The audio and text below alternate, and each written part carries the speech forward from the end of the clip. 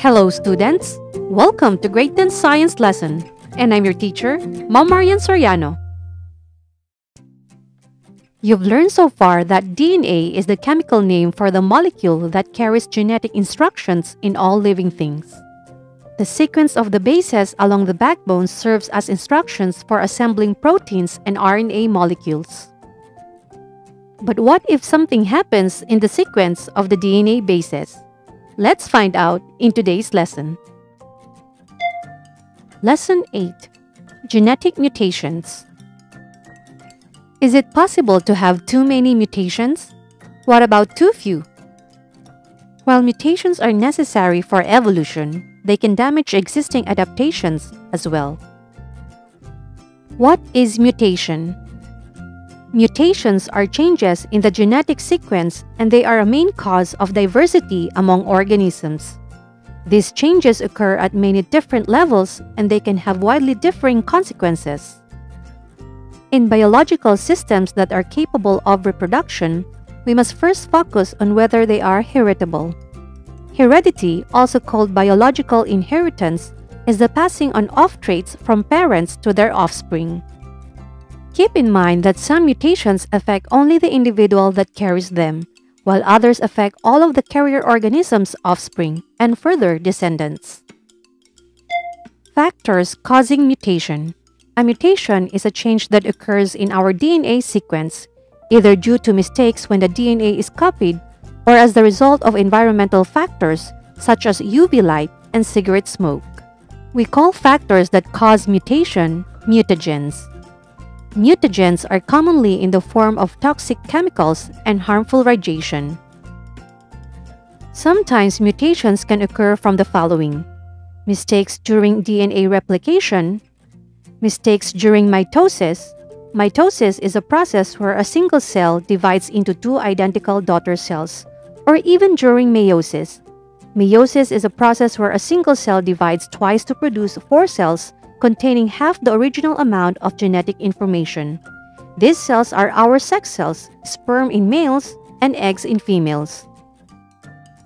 Mutations can occur in 2 different types of cells: the reproductive cells and the body cells. Remember that only mutations in sex cells or reproductive cells pass on to offspring. Mutations can affect the reproductive cells of an organism by changing the sequence of nucleotides within a gene in a sperm or an egg cell, if these cells are fertilized. Then the mutated gene becomes a part of the genetic makeup of the offspring. The DNA sequence of a gene can be altered in a number of ways. Here are the types of mutations. Misens Mutation. This point mutation is a change in one DNA base pair that results in the substitution of one amino acid for another in the protein made by a gene. For example, if this is the normal sequence of DNA bases to produce this sequence of amino acids during protein synthesis, in Misens Mutation, the nucleotide adenine in the second code was substituted by cytosine, thus leading to a different amino acid, which is asparagine instead of glutamic acid. The next type is nonsense mutation. A nonsense mutation is also a change in one DNA base pair. Instead of substituting one amino acid for another, the altered DNA sequence prematurely signals the cell to stop building a protein. This type of mutation results in a shortened protein that may function improperly or not at all. For example, the nucleotide guanine was replaced by thymine, thus giving instruction to the cell to stop building a protein. Some mutations that change DNA bases do not have any effect on the sequence of amino acids in the protein. These mutations are called silent mutations, and they do not affect the structure or function of the protein because there is no effect on the amino acid sequence. For example, the nucleotide adenine was replaced by guanine. But still, the amino acid is glutamic acid. Here is another type of mutation: insertion or deletion. An insertion changes the number of DNA bases in a gene by adding a piece of DNA. A deletion removes a piece of DNA. Insertions or deletions may be small, which happens in one or a few base pairs within a gene, or in a large section of a chromosome.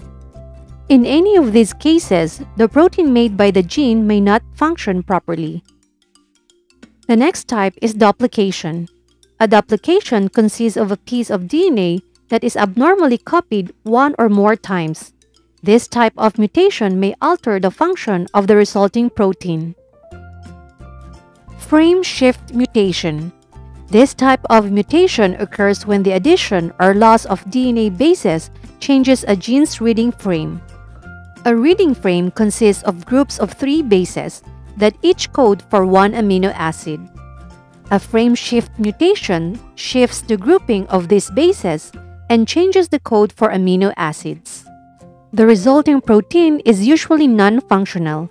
Remember that insertions, deletions, and duplications can all be frame shift mutations. And the last type of mutation is repeat expansion. A repeat expansion is a mutation that increases the number of times that the short DNA sequence is repeated. This type of mutation can cause the resulting protein to function. For example, the code CIG is repeated, thus giving you a repeated amino acid of glutamine. The effects of mutations can be good or bad. For example, it can cause cancer, birth defects, or even mutation in blood protein that prevents viruses and parasites. But always remember that because of mutations, it leads to diversity of organisms here on Earth. To summarize what you have learned, a mutation is a change in the base sequence of DNA. Mutations may affect only one gene, or they may affect whole chromosomes. Mutations in eggs or sperm affect future generations by transmitting these changes to their offspring.